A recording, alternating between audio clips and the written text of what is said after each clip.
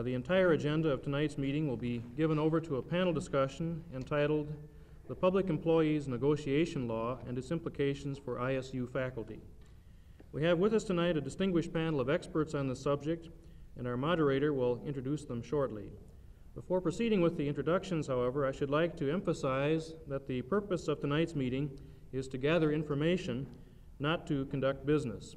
Accordingly, the chair will rule out of order any motion except that to adjourn.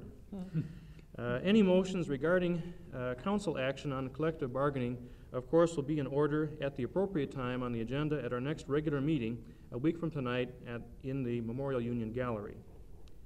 Because of the great potential impact that the passage of a collective bargaining bill could have upon the faculty of Iowa State University, the status of the collective bargaining bill in the Iowa legislature has been of concern to Faculty Council for about a year. Last year, the bill was monitored by the Faculty and Administration Relations Committee of Faculty Council, of which I was chairman. During the summer, as it became apparent that a collective bargaining bill probably would eventually pass the Iowa legislature, the Faculty Council Executive Committee recommended that the question be taken out of the jurisdiction of the Faculty Administration Relations Committee, not because we didn't think they'd do a good job, but because they already had a very heavy study load for this year. And we further recommended that this issue be assigned to the Long Range Planning Committee of Faculty Council. This committee, chaired by Norman Boyles, has been studying this matter since September and has arranged tonight's panel discussion. In my own mind, there are a number of unresolved questions that need answers. I invite the council to join me tonight in seeking the answers to these questions. First of all, some general questions. 1, what is collective bargaining? 2, why is collective bargaining coming to college and university campuses? 3, what have been the results on college and university campuses where the faculties have engaged in collective bargaining? A, what have been the favorable results, if any? B, what have been the unfavorable results, if any? 4, on balance, does the faculty gain or lose by bargaining collectively? To be more specific, in referring to Iowa's Senate File 531, 1, what are the main provisions of Senate File 531? 2, how would it affect the faculty at Iowa State University? 3, what would be the results at Iowa State University if the faculty were to engage in collective bargaining? A, what would be the favorable results, if any? B, what would be the unfavorable results, if any? 4, on balance, would the faculty gain or lose by the passage of Senate File 531 and by bargaining collectively according to its provisions? To be even more specific in referring to Faculty Council, should Faculty Council make some statement regarding Senate File 531 that might have some influence during the forthcoming debate in the Iowa House? Since such a statement would bear on a subject which has a substantial component external to the university, and since the newly amended basic document of Faculty Council prevents the council from speaking or communicating on legal, religious, commercial, private, or public policy matters outside the university, the council would, I think, be required to take such a statement to the general faculty for its endorsement. I hope that tonight's panelists will assist the council in finding the answers to these questions, that is, in helping us to do our homework on this issue. At this point, I'm pleased to introduce the moderator of tonight's panel discussion. He is Professor of Education and Director of Teacher Placement. He has served Faculty Council in the past as its chairman and currently serves as chairman of its Long Range Planning Committee. Our moderator, Norman Boyles.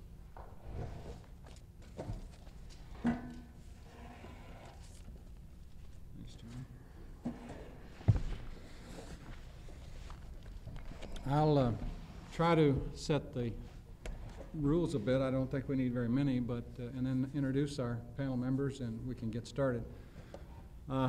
Suppose I introduce our panel members first. On my far right is John, or as I prefer, Jack Whitmer, who is in the Political Science Department and has currently been doing some work, some research, as it were, with local government programs as it refers to collective bargaining. So we hope he'll be able to share some of that with us tonight.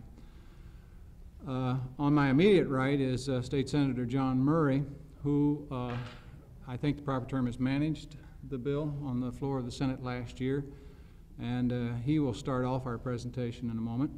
On my immediate left is Reid Crawford, a state representative who will find it his task to vote, I assume, on this bill pretty soon in the House of Representatives.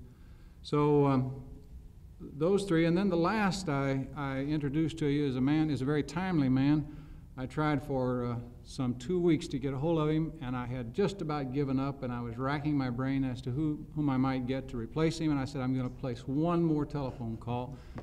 And I got him out of bed, and he answered and agreed to come, and we're so pleased that he did. This is Reid Bailey, member of the Board of Regents, and he will speak from a slightly different perspective. Some of his own personal thoughts, and also reflect the Board of Regents' present stance as it relates to collective bargaining. I'm going to ask that, as I've indicated, John Murray to start to review the bill and some particular things that he would like to discuss with us about it. Then I'm going to ask Reid Crawford to pick up on some of the amendments and issues and concerns he has with this particular bill. Jack Whitmer will be third, and I've already mentioned his particular approach, and Reid Bailey will be fourth, as I've already indicated, and his particular perspective. I'd like for us to hold our questions until they're finished, unless between one you have some question that you'd like to clarify a point. I'd rather we didn't get into too many questions between each of the presentations. We've asked that each of them shoot for something like 10 minutes, and we'll proceed after that to entertain questions from the floor. Maybe, do any of you have comments before we start? Then in that case, I'll turn it over to you then, John. Thank you, Norm. The issue is, as I see, the whole area of Senate File 531, which is what we're talking about, is the improvement of employer-employee relations in the public sector. To me, I think improvement is needed. I had some experience, admittedly not in a university setting, in the governor's office for 1 year and 3/4. I felt very definitely at that point that we needed to have some structure for employer relations. Some of the reasons why I feel that improvement is needed. First, we need to approach employee compensation, the whole scheme of compensation, in a comprehensive manner. Secondly, to me, we must treat public employees and employers, their views, with dignity and respect. And I'm afraid in many cases around this state, public employees are not getting their views or their persons viewed with respect. A third reason that I see improvement is needed is that although we do have a structure now for negotiation, that structure is informal, in many cases archaic, and to me, we need to formalize that structure.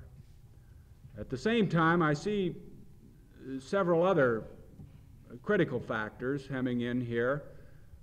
First, I think we need to maintain the public's control of general state and educational policy through the ballot box. We need also to retain the element of voluntary and permissive nature to employer-employee relations. We have a history of voluntariness, permissiveness in the labor movement here in Iowa, in labor management relations. Unions in the private sector work under those rules. We need to maintain that element in our approach to employer-employee relations. With that brief introduction of the issue as I see it, I'd like to get right down to the bill, which is Senate File 531. Incidentally, I have a copy here, as I'm sure other members of the panel do, of the retyped Senate File 531 after we adopted 7 amendments on the floor of the Senate last May. There are about 6 or 7 important points that I want to underscore about this bill. First, its voluntary or permissive nature. I'd like to emphasize two factors on Senate File 531 that, to me, are voluntary.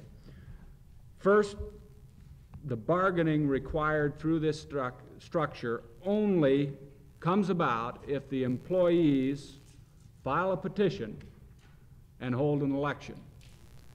By filing a petition, that means that 30% of the employees within that bargaining unit, and for the purpose of discussion tonight, I assume we'll take bargaining unit as being a portion or all of the faculty here at Iowa State. 30% of the members of that bargaining unit, all of the faculty, would have to sign a petition saying that they would like this particular employee organization, whatever it is, to represent them in collective bargaining. Or they would also have to be members, or they wouldn't also, or they would have to be members of that particular organization. Then there must be an election, and that election must turn up 50% or 50.1% of the vote in support of collective bargaining of this particular employee organization. One of the choices in that vote is no representation. In other words, maintaining the same bargaining structure or negotiation structure that you have right now. It's voluntary. It's voluntary for the employees. But if the employees seek to bargain and they petition and they vote over 50% to bargain, then it's not voluntary on the employer. Let's face it, the employer holds all the cards right now. The employees have little in terms of actual power. So that it's voluntary in terms of the employees. The second factor in the voluntariness is that the first order of business, once it becomes mandatory upon the parties to bargain, is in the negotiation process to sit down and agree on their own impasse procedures. They set up their own impasse procedures between the employer, we'll say the administration here at Iowa State, and the employee organization, or those representatives of the faculty here at Iowa State. Only if there is no agreement on impasse procedures, on the way to go about negotiating, does this bill and the provisions of this bill in the impasse area take effect. A second important area of the bill is the creation of the Public Employment Relations Board. This board, the bill sets up as quasi-judicial and very professional. It's a full-time board of 3 members. They're responsible for collecting data, assisting both sides on providing data on how to go about negotiations. And a very important aspect of their job is the interpretation of this particular law, interpretation of the scope, interpretation of the employee rights, employer rights, and all other aspects. A third important area of the bill I'd put under the heading of personnel covered. The attempt was to cover all public employees, state and local. Now, there are a number of exceptions made to that. Supervisory personnel, confidential personnel, those personnel, assistants, secretaries, clerks, who participate in the negotiation process from the side of the employer. It was felt that we shouldn't have people being on both sides of the fence. Obviously, higher education is included under this bill. A structure, a fourth area, a structure is provided in this bill for bargaining. There is a requirement if an employee organization is formed and elected out of the bargaining unit, a requirement on both parties to bargain in good faith. There are rights provided for the employer and for the employees. Certain prohibited practices are spelled out, which, most importantly, the parties are mandated to bargain in good faith. A fifth area, the scope of the negotiation. That's a very controversial area, and you'll probably be hearing much more about that in the days and months to come. The bill spells out wages, hours, and other terms and conditions of employment. Some say that this is a very broad scope, and in some ways, maybe it is, in comparison to just a scope that would stipulate just wages. I would suggest that it is narrowly defined to include those legitimate interests of a working person, of an employee.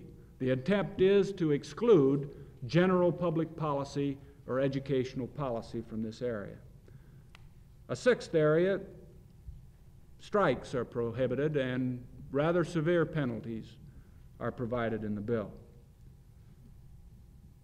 A seventh area, impasse procedures are provided.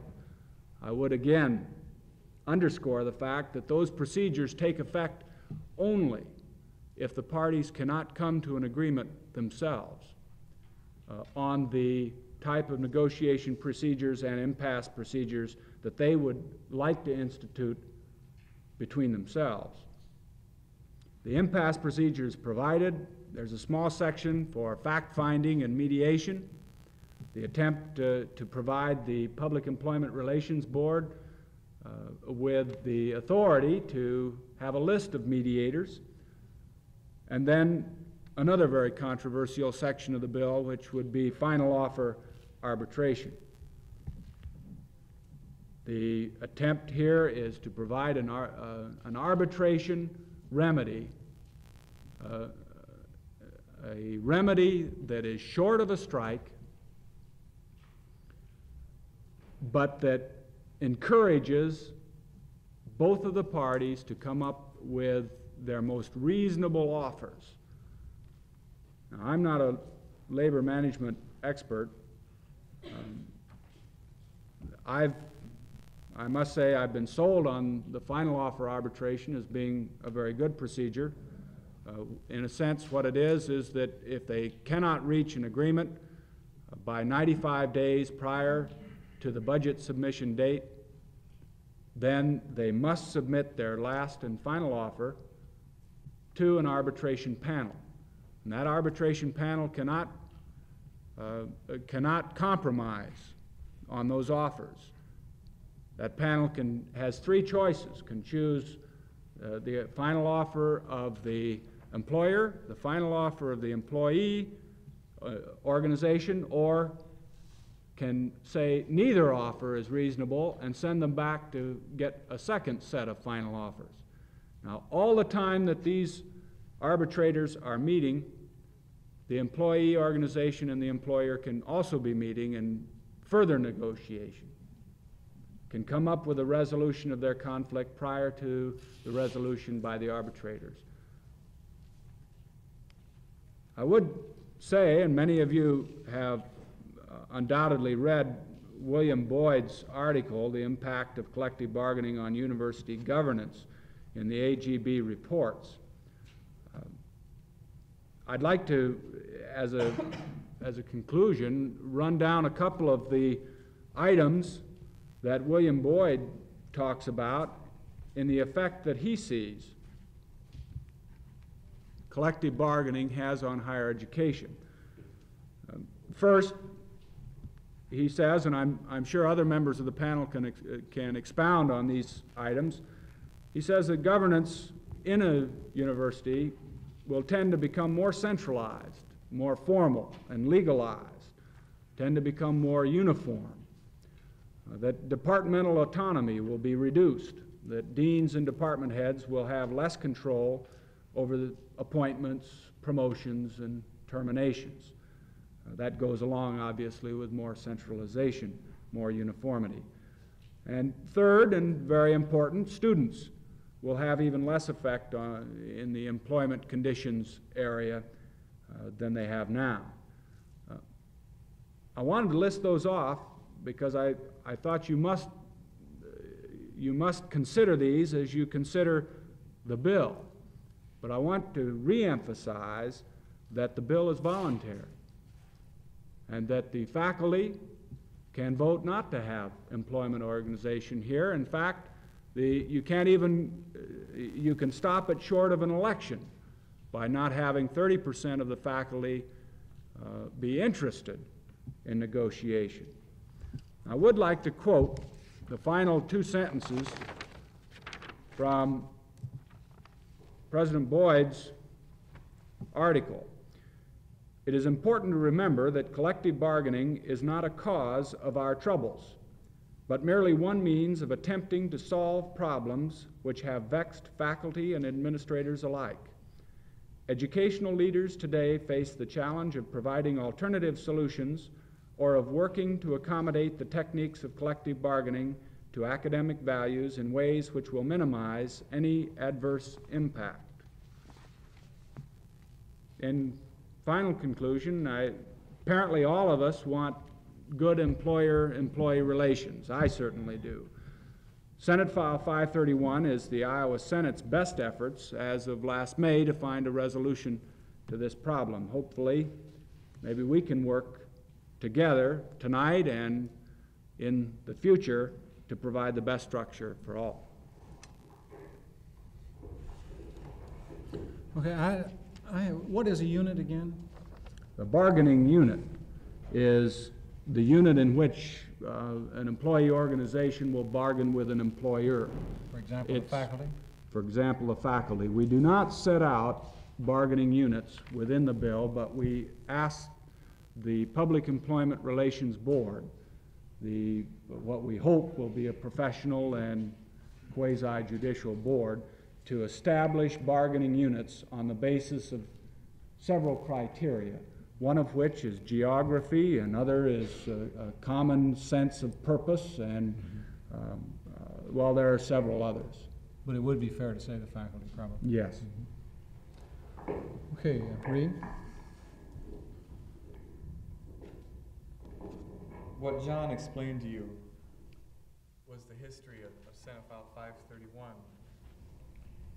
And we as members of the House are still working with this history. Of course, now for us it's the present.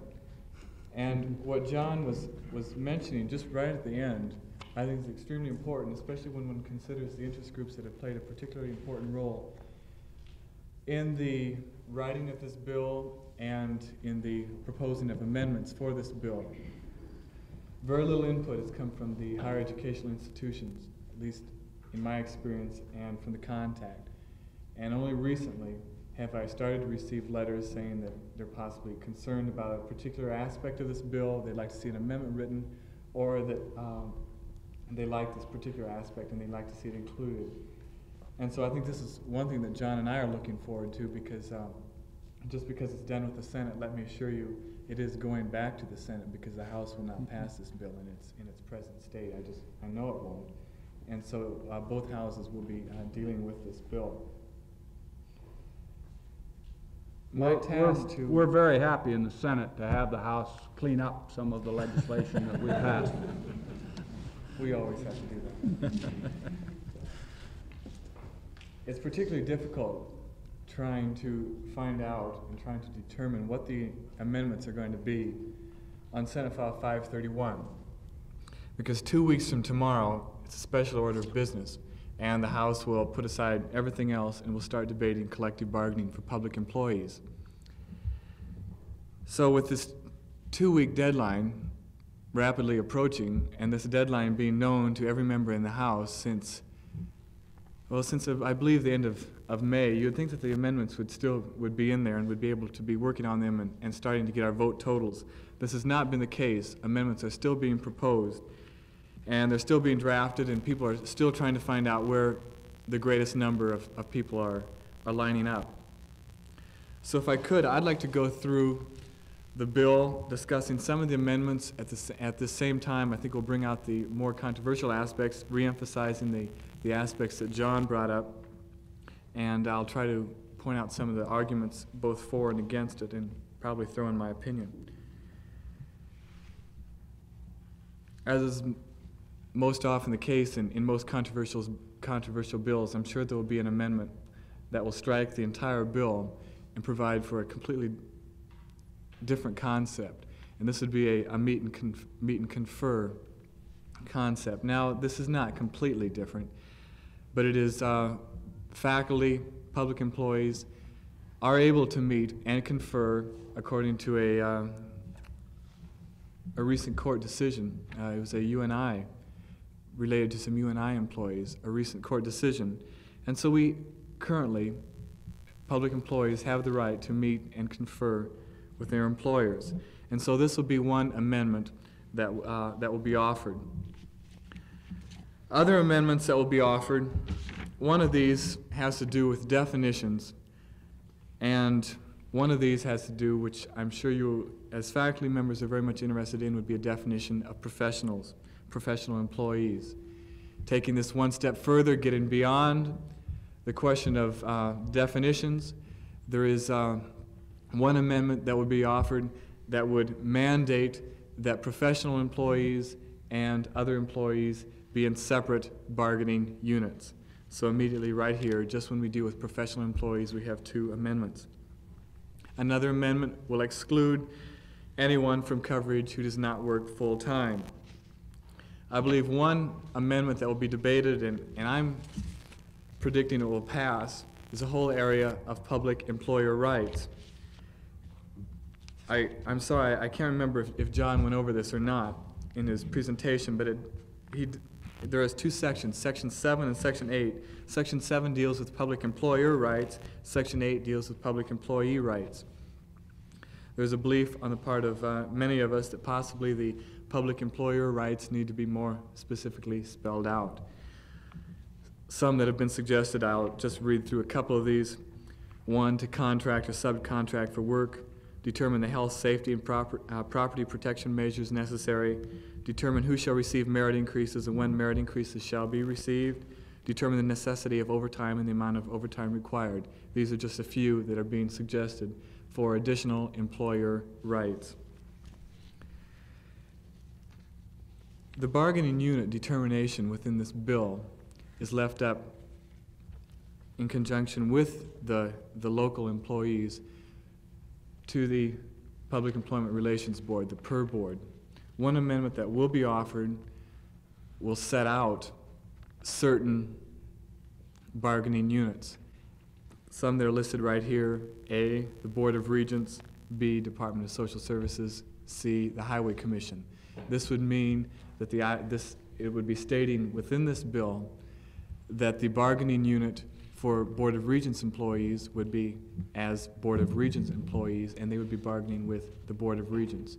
It would not be as if the faculty of Iowa State University would be bargaining directly with Iowa State University administration persons. And then another unit that is being proposed is collectively all other boards, commissions, agencies, and departments.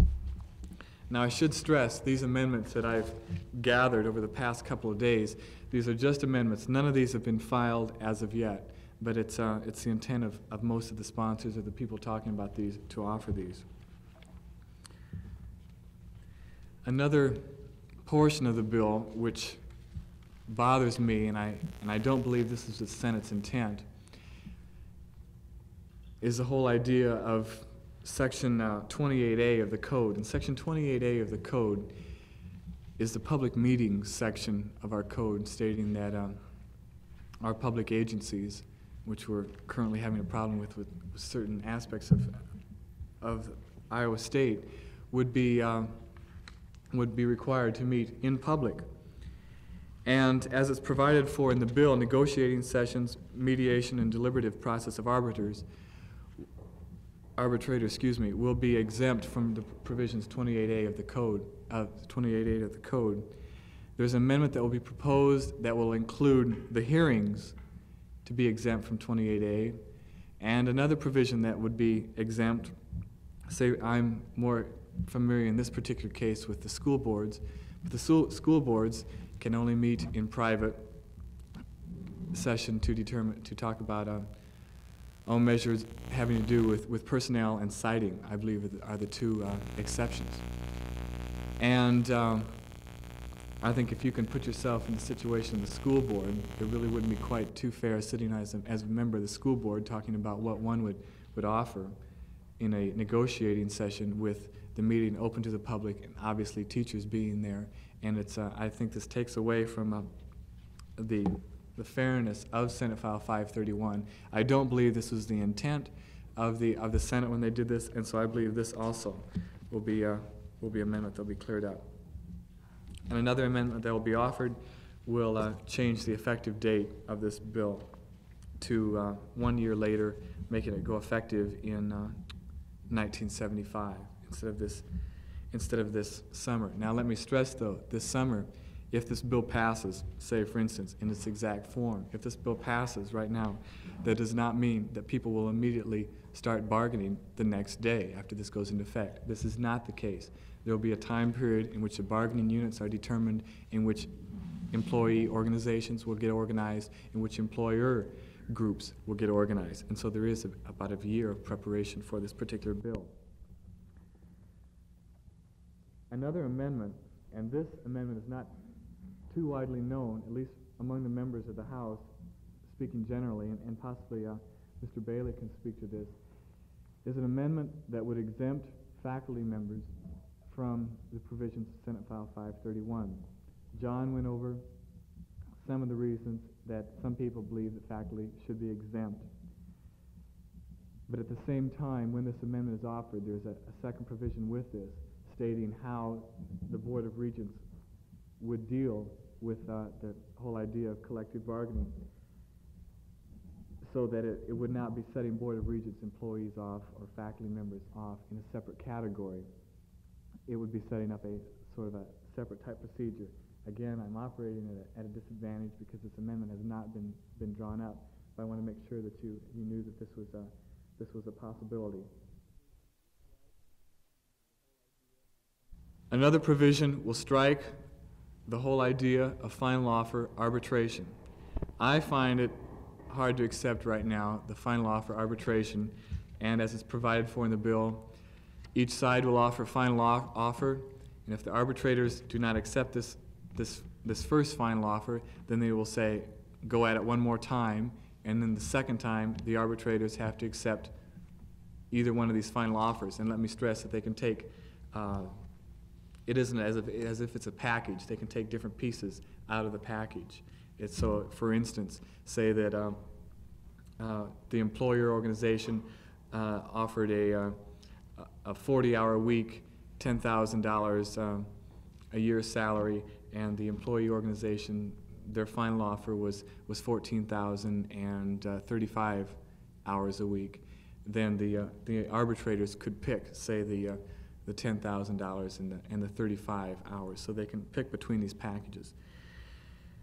What one amendment will do will be to strike this provision for final offer arbitration. I personally believe that arbitrators should be able to recommend, not have to choose between the final offer, and be able to go in between in the judgment of the arbitrators. Though I understand the reasoning that was used behind this, and that's to ensure good faith bargaining on the parts of both units within this negotiating session, and place in place of this final offer arbitration the provision for fact finding. Another provision provides for, if an individual were to strike, even though strikes are prohibited, it would prohibit that individual from receiving any benefits from his or her participation in the strike. Say that a particular benefit was granted by the employer organization as a result of the strike. Because that individual participated in that strike, he or she would not be able to receive that benefit. Those are the amendments that I believe are going to be offered as of this afternoon at about 4 o'clock. Tomorrow I could be completely wrong in the number or the size of these.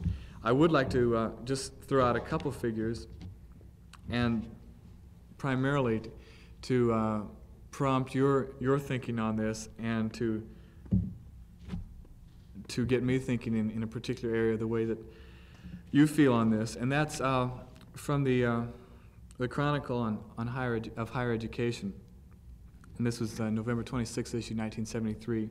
It states that 212 college and university faculties have collective bargaining agents, and of these 212, 40 of these are four-year institutions.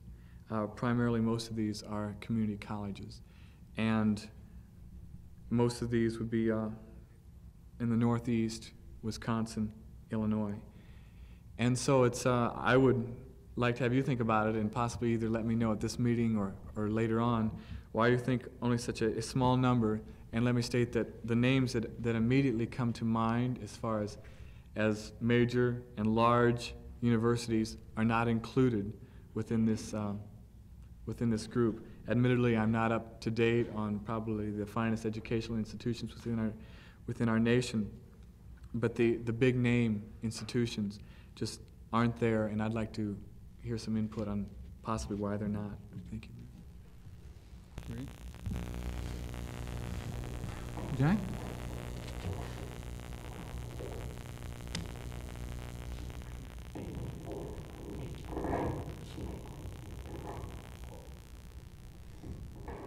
Once I get wired up, I'm all right. All right, since this was a faculty council meeting, I thought probably the first approach I would try to take would be to hit on about three of what I feel the issues that would be of primary interest to the faculty members, and then come back and try to take a look at the concept of collective bargaining kind of from an analytical approach.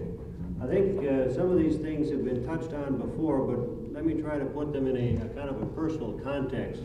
First of all, how a public sector collective bargaining is provided in Senate File 531, and this is the only thing that we have to go on right now, affect you as a member of the Iowa State faculty. I'm kind of interested to hear Reid report on the amendments. I do function as a part of Iowa State University Extension, and some of the things that we've talked about in visiting across the state about the fallacy of the bills I see are showing up in the amendments, so it does kind of make you feel good that the communications process does work. First of all, under 531, you will be a public employee. In other words, there's no question that you're covered by the law. You will be able to form, join, and do those things that are necessary to participate in an employee organization. You will be able to engage in what they call concerted activities, but you may not strike. Now, you may refuse to join any employee organization, including refusing to pay the dues, but you may be represented by an organization, whether you want to or not, if it wins the election. Now, as they pointed out, when they petition for the election, they have to have 30%. After the initial petition is filed, then any organization that can raise 10% can also be on the ballot, along with the issue that we have no representation at all.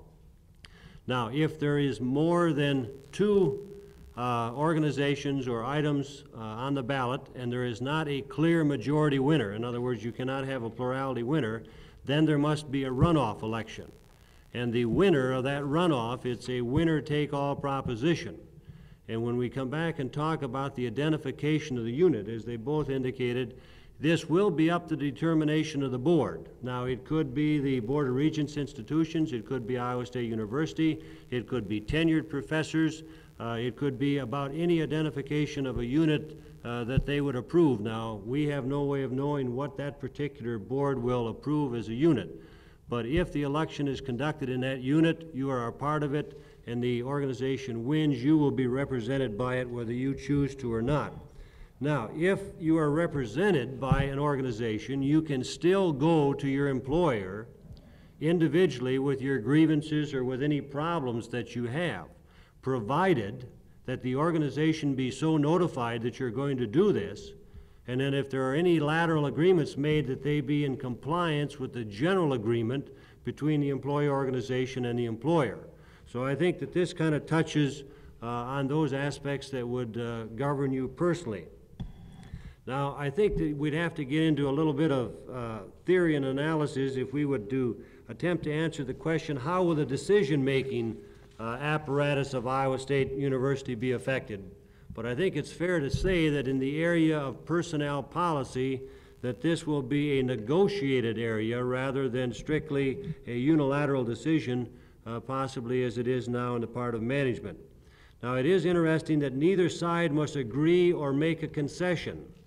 Or finally, if the employer finds that they've agreed to something that in fact then they can't raise the money for, they are obligated only to try in good faith to raise the money. If it's not there, there seems to be some doubt as to about what will happen. Now, when they get together and negotiate, part of the agreement is that they must both agree to participate in the results of the impasse resolution procedure. And I think probably this is really the gut issue of 531. I was interested in Reid's concept of final offer arbitration, that they could pick points. This is a little bit contrary to the theory of final offer arbitration, and I'd like to just kind of point out here as to why some people say that it is better than regular negotiation. But let's just talk a minute about how can we resolve an impasse. First of all, I think you can have a unilateral power decision, which is the way some people say that it operates now. Management makes a decision. They may listen sympathetically for a while, but finally they say, all right, this is the way that it's going to be. If they have the power, that particular decision sticks. Another way, of course, is the so-called economic power move, which includes the strike or the lockout on the part of the employer. Now, I think we ought to point out that at least the direct economic impact or muscle of a strike is not available to public employees. A school district in New Jersey proved, for example, that if they were deep in debt, it was worthwhile to agitate their employees to go on strike because the real estate taxes, the sales taxes, the state appropriations continued to come in while the employees were out on strike. When they came back, they were out of debt, and then they were able to go back at it. So I'm not saying that there aren't some economic implications, political implications, but the direct economic muscle for public employees from the area of strike is really not there. All right, the other issue then is the communications, mediation, conciliation, and then finally arbitration or binding arbitration aspect that is included in 531. Now, final offer arbitration, at least in theory, is somewhat unique in that it is set up to the point that, as John alluded to, that you'll never reach arbitration because it's definitely a zero-sum game. Let's say that the employee and the employer had 20 items that they were going to negotiate on, and they could agree on 12. They set the 12 off to the side after the negotiation period, and then they make a final offer on the 8th. Now, the final offer does not only go to the arbitration panel, which one person is picked by the employee group and the other person is picked by the employer, and those two pick the chairman or the neutral. But the final offer also goes to the other party so that they can continue the negotiation. Now, the theory behind it is that, both sides are reasonably smart, and they can take a look at the other side's final offer. And if it looks more reasonable than theirs, they hurry up and make an amended final offer so that theirs is in fact more reasonable than the other party's. Well, if this continues to go on, you can see that what they're doing is promoting the continuation of communications and negotiations, and in fact the issues will be resolved by this method rather than going to final offer arbitration. Now, if, as Reid interprets final offer arbitration, the arbitration board can pick and choose among, say, those remaining 8 items and mix them up or mix up parts of these items, then it's kind of a smorgasbord, and it seems to me that the theory of final offer arbitration doesn't have the positive aspects, at least that they write up in the textbooks. Now, what has happened in final offer arbitration, I suppose if it is a game, is that if both sides are determined to be stubborn and bullheaded, their initial final offers can be absolutely ridiculous. They can be rejected and literally resubmitted in as completely a ridiculous form, and then it is not picking the most reasonable final offer, but it is picking the least unreasonable final offer, and recognizing that the arbitrators then leave town, and it's still the two parties that are then left to try to make the system work. And so in theory, it sounds, if it's a package deal, that maybe it will hold everybody's feet to the fire to continue the negotiation process, but this really hasn't been the situation. All right, maybe this has responded to a couple of Lem's questions as to why and what and so forth. And now I'd like to spend just a couple minutes, I suppose, on from an analytical point of view. Our approach, at least in working in extension education, is that collective bargaining is neither good nor bad. It is a tool. It is a dimension of labor management relations. I've used the analogy that it's like fire. Depending upon how you guide it and apply it, the results can be either good or bad. Certainly they can be used and abused. I think that the context that we need to look at this in is that we have an organization, and in public employment, particularly a university, it's different than the private sector. But this organization meets the needs of a number of different segments. It meets the needs of the people that manage the organization. It meets the needs of the people that work for the organization.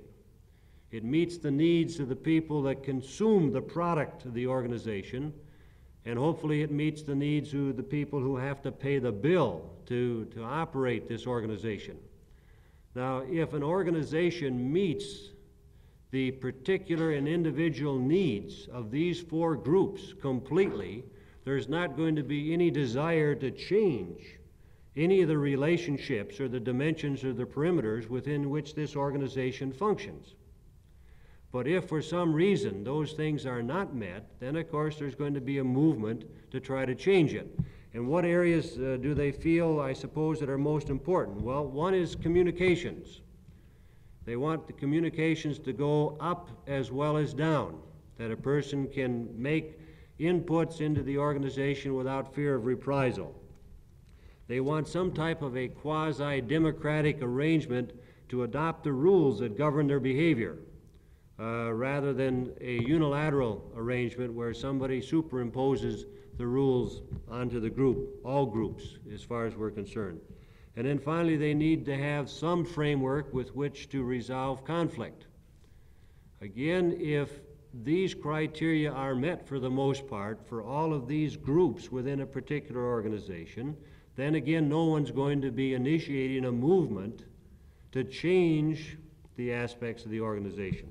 So I suppose where we do have a bill submitted in the legislature, one of the things that we would have to look at in Iowa State University, Board of Regents institutions, are in what of these areas are the needs not being met, and why not?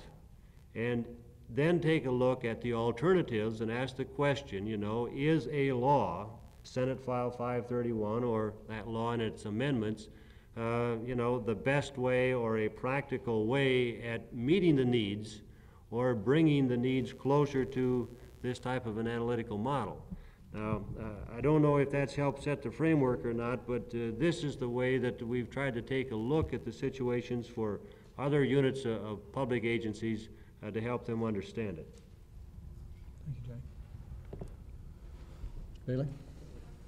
Mr. Moderator, fellow panelists, and members of the faculty of a really great, in my judgment, university. I think probably first I should explain how it was that I was called out of bed. That might sound like Regent sleep late or something, but I think I'd gone to bed about 4 o'clock that morning. We'd gotten back into town. Another point I should make preliminary is that I do speak as an individual. I do not officially represent the Board of Regents. On the other hand, I am going to, in a moment, allude to the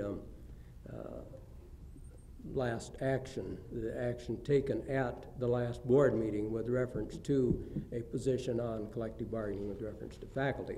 And I would like to express my real appreciation for having this opportunity to be here, because of the fact that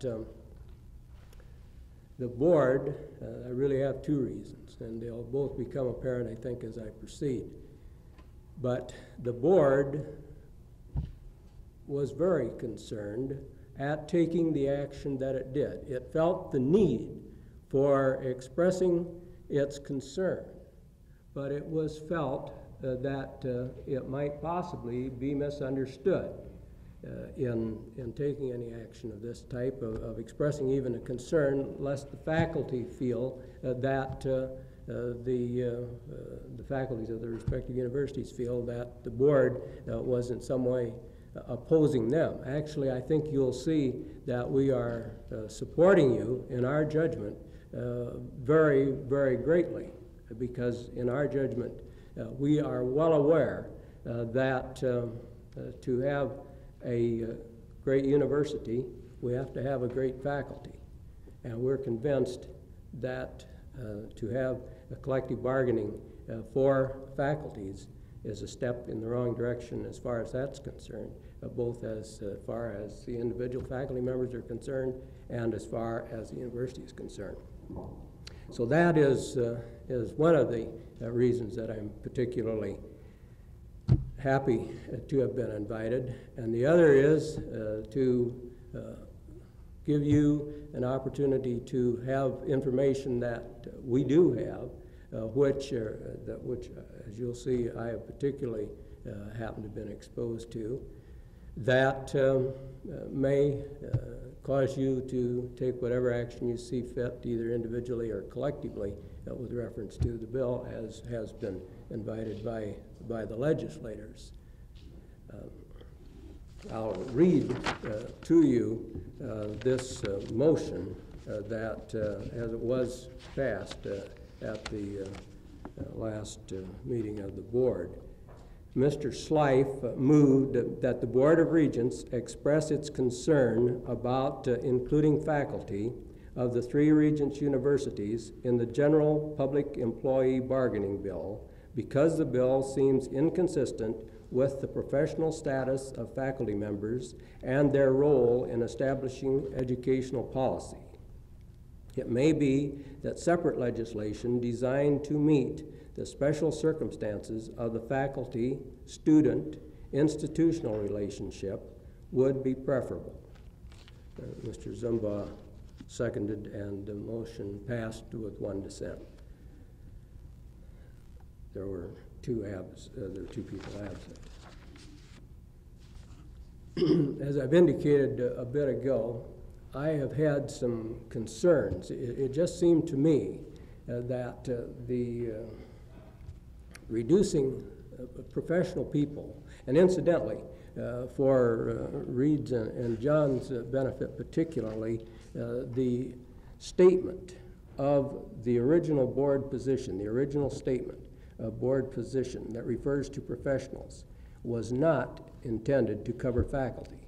That is, in other words, as I told Norm in the telephone conversation, I think that was one reason that the wording of the title for the discussion tonight was changed somewhat, is that this was something that was specifically discussed. As a matter of fact, before we acted on this original statement of position, we eliminated all reference to faculty in order that there be no implication that we were assuming that faculty would be covered, so that the word professional is intended to cover such people as technicians and particularly in the medical and health sciences and that sort of thing.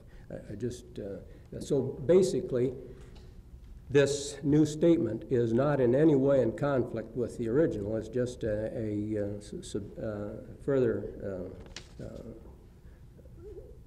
statement of, or clarification of position. But I was in attendance at a workshop out in a national conference of the American Association of Governing Boards in San Francisco this past spring. And in this workshop, a man got up and identified himself as as a member of the Board of Trustees of Central Michigan State University. And he said that he was chairman of the board of the trustees at the time that that board entered into a collective bargaining agreement with the faculty. And he said that they haven't let him near the chairmanship since. He said that they have recently, at that time, had an accrediting agency in to their complete university, and that the accrediting agency had stated that the university has that the accrediting agency concluded that the faculty is mediocre with little dedication to or interest in scholarship, that they make no effort to improve themselves. And he went on to say that the inclination is for the good faculty members to leave the university and go elsewhere. His final conclusion was that collective bargaining with faculty has been very detrimental as far as its effect on higher education quality is concerned. Then, at a meeting of the Iowa Coordinating Council for post-high school education, which occurred the 3rd of January of this year, just within slightly more than a month now, the president of the man that John was referring to and quoting from there, John, from this AGB article, this man was at the meeting and addressed those present. And he described himself as a liberal. Incidentally, I might say that he was a former faculty member, too, at the University of Michigan. And he is now president of Central Michigan State. And he described himself as a liberal. But, and he looked the part, I might say, but he, quite obviously, from some of these comments that I'm going to read to you, does not feel that collective bargaining is compatible with good professional stature as far as faculty members are concerned. I'm going to read a number of quotes from notes that were taken by somebody from the board office, and then I'll refer to a couple that I made myself, at least one. But this Dr. William Boyd, now you want to be sure that you don't confuse him with Willard Boyd, the president of the University of Iowa, of course, but, and apparently they're no relation. I guess they've never met, as far as I know. But in any event, this is one of the comments. Change in tone in the quality of campus life, adversarial instead of collegial, new conflicts between the faculty, as well as between the faculty and the administration. Unions tend to disapprove of faculty senates.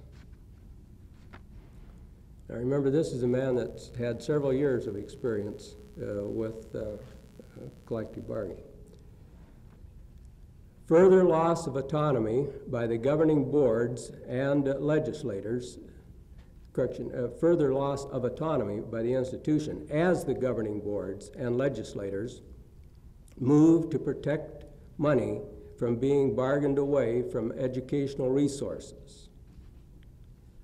Another point, academic freedom becomes more vulnerable. For example, when tenure is bargained away.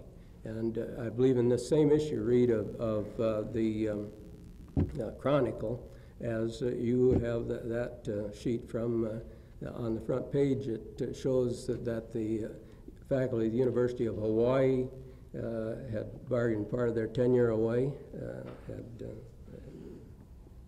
cut it back anyway. Another point he made, loss in institutional quality as merit systems are replaced by more uniform distribution of salaries. Decline in the weeding out of mediocre faculty resulting in instant tenure. And that was a point that he also made, that he felt that the Iowa bill as presently written would in effect give instant tenure to people who have been on the payroll a month, presumably, or on the faculty. Also, that it would increase the student faculty ratio. You'd have larger classes.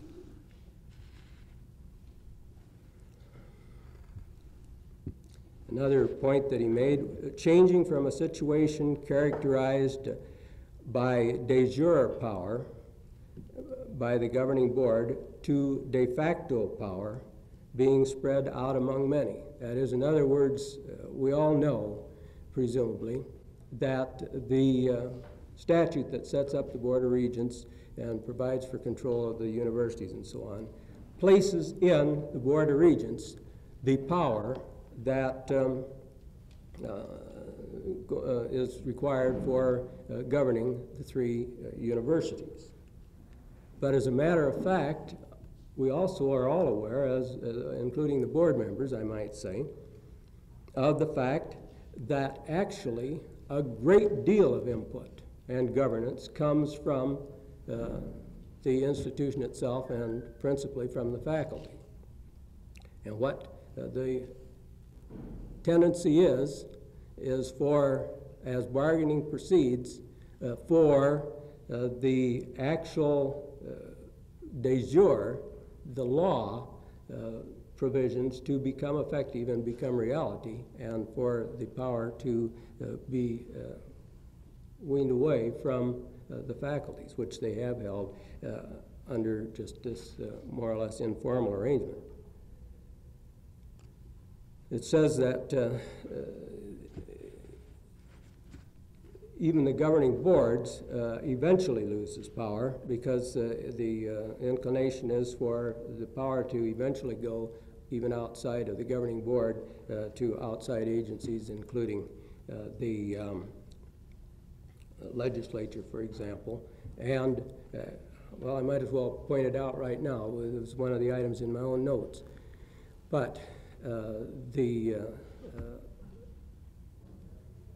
problem, to a very substantial extent, is that the negotiating is done by unions, which initially it may start out as a local union, as an institution union, but that's usually affiliated with a national organization, and the national organization is the one that finally does the dictating, with the result that you have what really amount to academic decisions being made by these labor people who know probably very little about the needs of state universities and have probably no orientation whatever with the state of Iowa.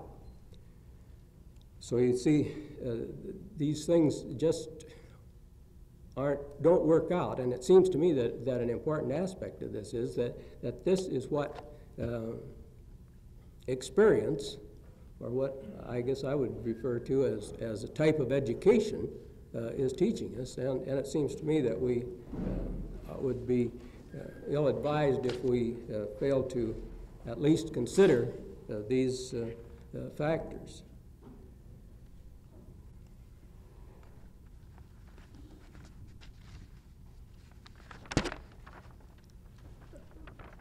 One of the last statements that Dr. Boyd made was that no first-rate university would accept collective bargaining, and no university with collective bargaining would become first-rate. Now, I wonder, all of what I said mostly